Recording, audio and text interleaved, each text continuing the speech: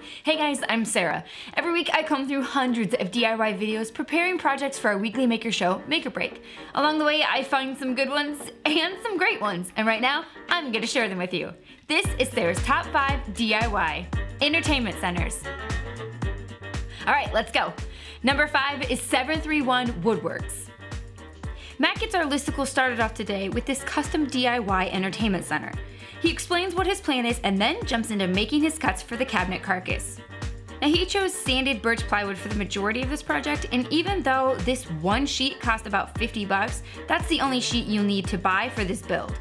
He does use some 1x6 boards ripped down for the face frame, and then he adds some cove molding inside the end frames that really make this look like a high-end piece. Molly and Dylan from Wood Brew are number 4. Not only are these two one of the cutest couples ever, but they also build some of the coolest DIY projects together. This DIY media center with a rustic vibe and sliding barn doors is no exception. Using about $250 worth of materials, the DIY duo wastes no time working through their cut list on the table saw. Once all of their pieces were cut, they work through making the doors, side panels, frame, shelves, and base.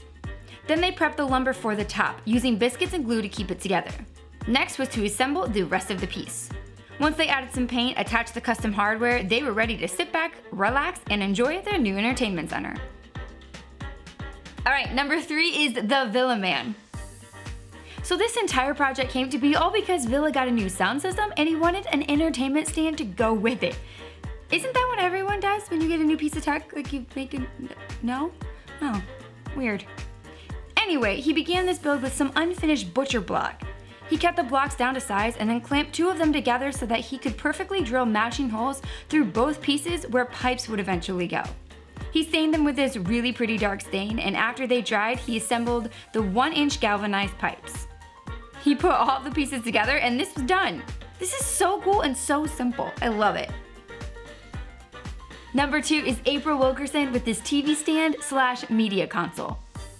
She made this entire piece with just 3 sheets of plywood. Now she did want part of this build to look like walnut, so to keep this project cheap, she used walnut veneer and walnut veneer banding. She built the outside structures first and then added the walnut shelves and the bottom pieces. I really like that she used these hinges that countersink into the doors, and I don't know why, but I've always liked these. She used the same walnut looking piece to make these fun oversized accents that double as door handles, and then added the center shelves. This is a simple build, but it still looks amazing. Coming in at number 1 is Shara Woodshop Diaries. Okay, this one is a big entertainment center that follows a more traditional style, complete with crown molding and plenty of storage and shelves. Shara built this in 3 main segments so that she could easily transport it to her parents' house. She built the 2 side carcasses first and then the center cabinet.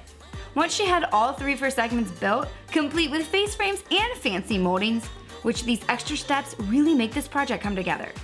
She adds the shelves, doors, and then gets it to her parents' house to put it all together in its new home. Shara, this is sweet. I love the traditional look and the extra storage that this build provides. Alright guys, do me a favor and like this video, and if you have not already subscribed, please go do that now and then hit the bell so you don't miss any of the shows that come out during the week. We'll see you then.